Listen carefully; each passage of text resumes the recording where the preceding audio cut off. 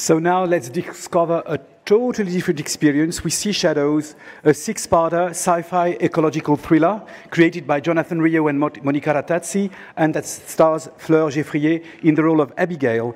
It's directed by David Oureg. You know him amongst many other titles with Germinal, and produced by Stéphane Moretti at Thalie Images. It's a show done for France 2, and it's a pleasure to introduce you the very first images of the show that is currently in post-production. So Stéphane, could you tell us more about the show after this quite amazing teaser? Yes, we're very excited to present those very first images. The initial creator of the show, Jonathan Rio, has been struck by a very special event under the sea, but far from our shores. Actually, in 2018, in the North Pacific, a killer whale named Thalie lost her baby, born half an hour before. And she couldn't bring herself to let him go. So therefore, she's been swimming and gently pushing him for over 7 years, consumed with grief. That's actually the way the original idea of Sea Shadows started. Jonathan proposed his idea to Mintee Studio, our co-producer, to get the right balance between drama and genre. Monica Ratazzi joined the team as co-writer, and finally Mintee and Thalie decided to join their forces in regards with the scale of the project. David, you like gambles? Yeah, I do. Germinal was one.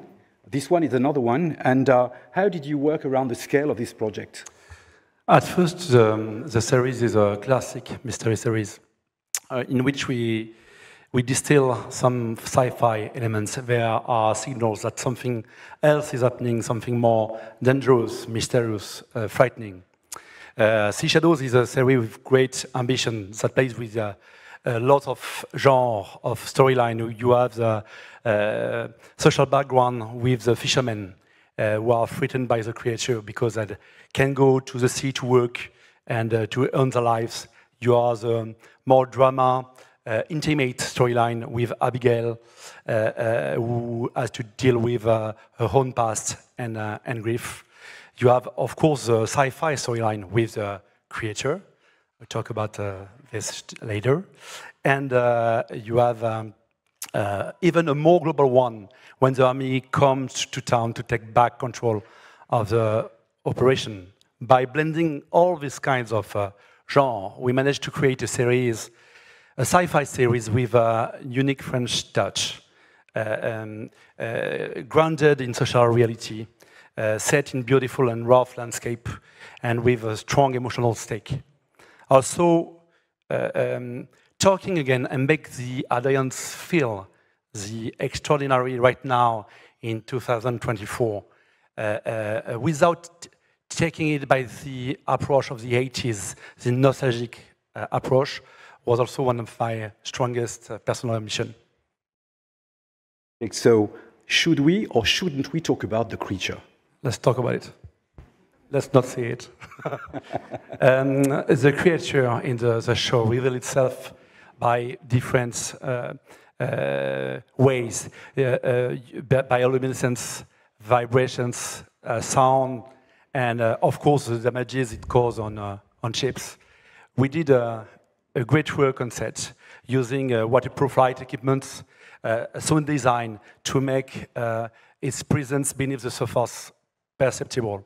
It was an hard task, especially during winter in Normandy. But the result rewards our efforts. Of course, we have the creature. And to imagine it, we were inspired by the theory of abyssal gigantism. The more deeper you are, the bigger you are. We also crossed the law of evolution with old centuries legends to create a creature that is as spectacular as it is credible. So I won't show you the creature right now because we are currently in the VFX process, but I can show you some stills of the characters when they see the creature, to let you imagine how big and surprising it is. Okay. I love this one. Oh my God, it's big. Julia, what are the key selling points for you of this show? Actually, first of all, for the story, when we heard that there will be a sea monster on primetime on France 2, of course we wanted to be part of this adventure. Not only for our personal pleasure, but also because since several years we found as a distributor that globally, on even a worldwide stage, the sci-fi genre, horror films, and also, typically creatures, fantastic creatures, were becoming really popular again. There's something happening. Audiences want to find hidden mysteries of our nature, maybe reconnect to what's beyond the human world. So that was really interesting for us.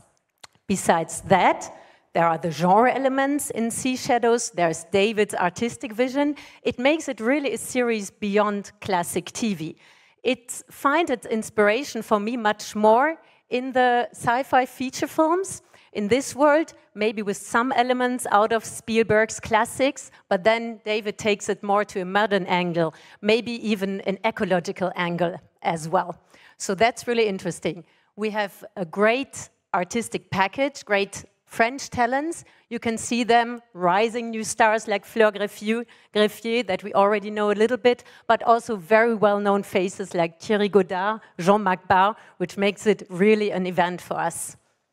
So, what can I say else? The series is in post-production right now. It will be ready in autumn. We have already a really positive feedback from the market, and we will be really excited to discuss with you after our session. Thank you. Thank you, Stéphane. Thank you, David. Thank you, Julia. And thank you, The Creature.